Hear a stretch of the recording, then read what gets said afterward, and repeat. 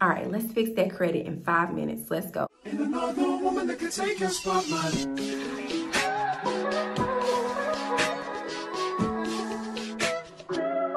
If I wrote you a symphony just to say how much you mean to me, what would you do? If I told you you were beautiful, would you date? Number 1, pull your credit reports. Want something free? Go to annualcreditreport.com, or you can use Credit Karma. That way you'll have access to TransUnion and Equifax. Mosey along over to Experian.com and set up an account with them. Now you have access to all 3 bureaus. Now it's time to review your credit reports.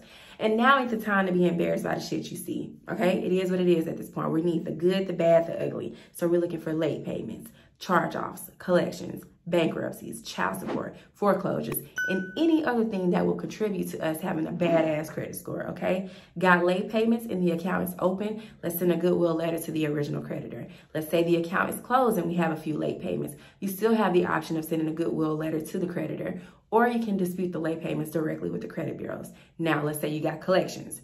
First thing you want to do is send a debt validation letter to the collection agency, okay? Now, once you send that debt validation letter, certified, I might add, if they turn around and validate the debt by sending a court order document or your original contract with the signature along with the letter from the original creditor or whoever stating that you have to pay, then you want to go in and send a pay for deletion letter. If they fail to validate the debt, you want to send a failure to validate letter. And then you want to also notify the credit bureaus of the company of you sending them a debt validation letter and they were unable to validate the debt. Now it's time for the debt to be removed, okay? Charge-offs. If your account is still with the original creditor, the best thing that you can do for a charge-off is try to negotiate a settlement with the original creditor, okay?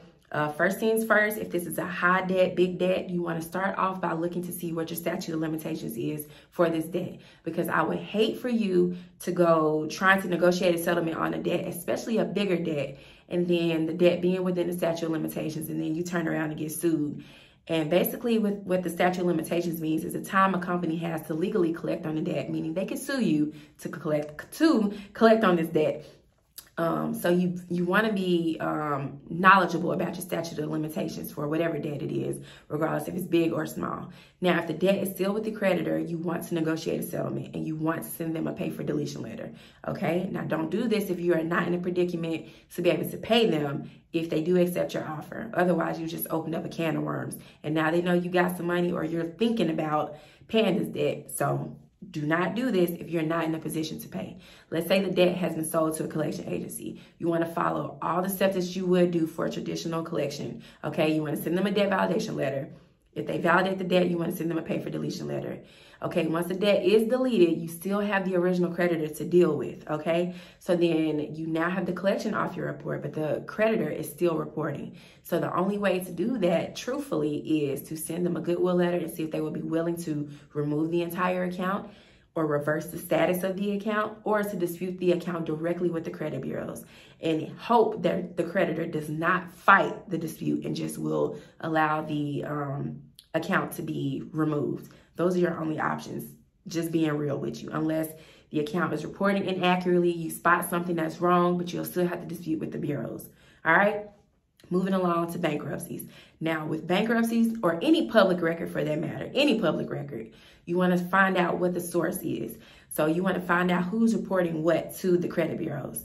So you want to send the credit bureaus a method of verification letter, all right? Once the credit bureaus turn around and tell you their method of verification, 9 times out of 10 will be LexisNexis, CoreLogic, SageStream, one of these third-party companies. And when you find out who is reporting this information to the credit bureaus, you want to then go and dispute the information directly with that third-party source, okay? And once you get the derogatory item removed with the source, you got that hard copy deletion letter, you want to go back and then dispute directly with the credit bureaus and show them that you got the information deleted from the person that they're claiming that they're verifying the information through. And now you want to say to them, if they couldn't verify this item, how are you verifying this item if this was the source? Please delete this shit immediately. Just like that. Shit, say that, all that, cuss words, all that. Put it in the letter. No, I'm just playing. Don't do that. Last, increase. Now, do not dispute inquiries tied to an open account, okay? Do not do that. If you have fraudulent inquiries, you want to submit a FTC complaint. I have a video walking you through on how to submit a FTC, which is basically identity theft because someone tried to open an account in your name. Now, the only other ways to dispute an inquiry are to contact the credit bureaus directly, contact the company, or to call the credit bureaus. And now, my friends, you fixed your bad credit in 5 minutes. Peace. Because I can see us holding hands, walking on the beach, our toes in the sand. I can see us on the countryside, sitting on the grasslands.